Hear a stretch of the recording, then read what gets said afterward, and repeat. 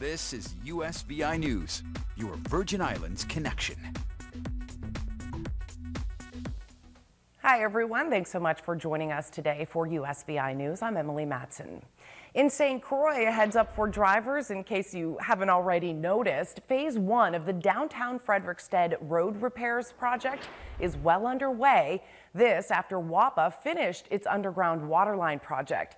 The contractor recently started milling on Hill Street in downtown Frederiksted, and milling and paving on both Queen Cross and King Cross streets has been completed. Now, this major road improvement project is expected to be completed by mid-December. And the Bryant administration is excited to see these projects and initiatives to revitalize the town of Frederiksted moving forward. This is a nearly $1.2 million road repair project. Motorists are urged to avoid this area while construction is in progress, which again is expected to be completed in mid-December. A St. Croix man is charged in connection to the shooting death of a young boy. 39-year-old Jameel Williams of Barron Spot is charged with failure to safely store a firearm and child abuse.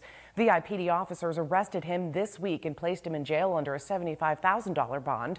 Detectives investigating the death of 9-year-old Cristino Gonzalez back on November 11th of 2019 in the Croixville apartments determined that the firearm used was licensed to Williams, who failed to properly secure the firearm. And a St. Croix man's charged with kidnapping. This week, VIPD arrested 25-year-old Talib Suleiman of Clifton Hill, charging him with first-degree kidnapping. Suleiman allegedly forced an adult male against his will at gunpoint from the roadside of the Melvin Evans Highway. According to police, he forced the victim into his vehicle and then drove off. The victim was located shortly after in Lorraine Village Apartments with lacerations to his head. Emergency crews rushed him to the hospital for treatment. Officers located the suspect at his home and arrested him. He's in jail under a $75,000 bond now. Police are still investigating the motive of this kidnapping. The St. Croix District Police Chief, Sean Santos Sr., thanked members of the community who came forward with information which he says led to this quick apprehension. Our coverage continues on the new developments with Liberty USVI here in the territory. This week, they launched new branding and signs in their stores, and Liberty's CEO tells us there is much more ahead.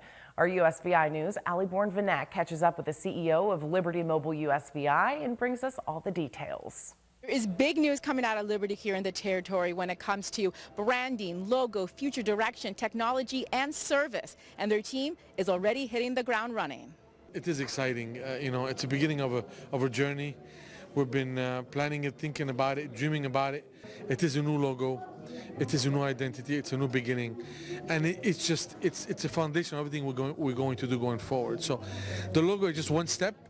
The logo is the image. The logo is what makes our employee proud when they go out and they wear it, right? So it does matter. But at the end of the day, it's just a logo. So what's important is what's behind it. So the exciting part of today, it's announcing what's behind the logo. It's our commitment. It's the people. It's our goal, our strategy, our ability to do great things. So you put all the things together, we're gonna have, it's a recipe for success. As you know, we have acquired company called Broadband VI, great company, done some amazing things in this territory, and we are going to start building a network that's going to be across the entire islands using fiber. And with that, we're going to give high-speed connectivity, reliable connectivity at a good price, and it's going to create more competition in the market. And we believe you put all this together, it is the right thing. So that's coming. It's being planned. We're waiting for the acquisition to be complete. It will happen next couple of months. Until then, unfortunately, we cannot do anything on our end because we actually don't own the company yet. We have an intention to own it, but we're going through the regulatory process to get it complete. Liberty says they are super excited about all the new developments that they have here in the territory, that it's more than just a logo and branding. It's a commitment to the community. In St. Thomas, Ali Bourne-Vanek.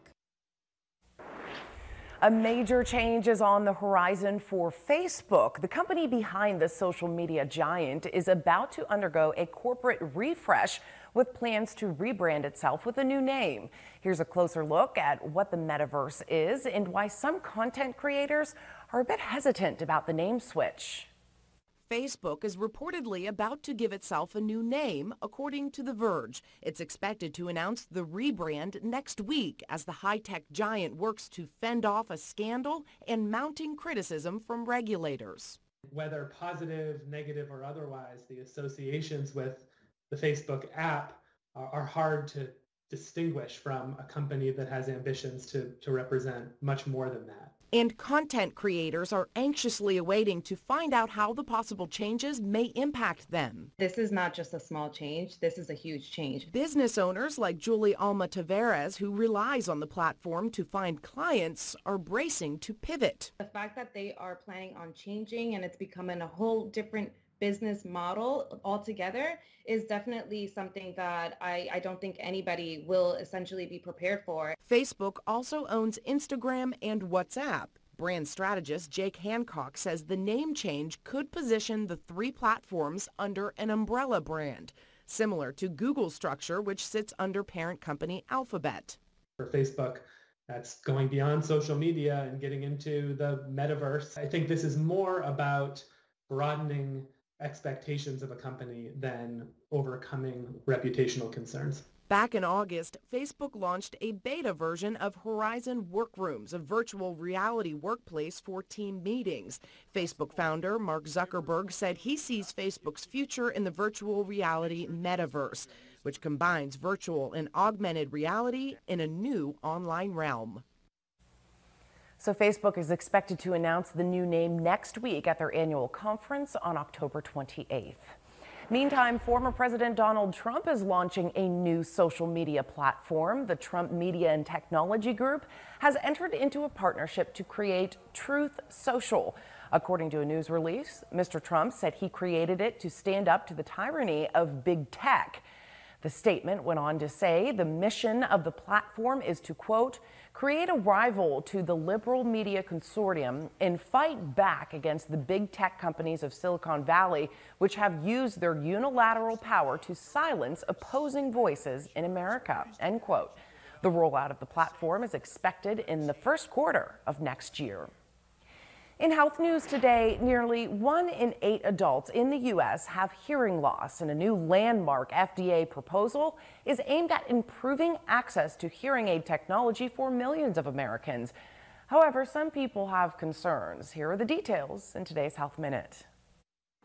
For the first time ever, millions of Americans with hearing loss could get an FDA-approved hearing aid over the counter without seeing a doctor or audiologist. As a physician, I have mixed feelings about this process. Under the new proposed FDA rule, hearing aids would be sold over the counter in more traditional retail stores or online, likely making them less expensive and more available to those who need them.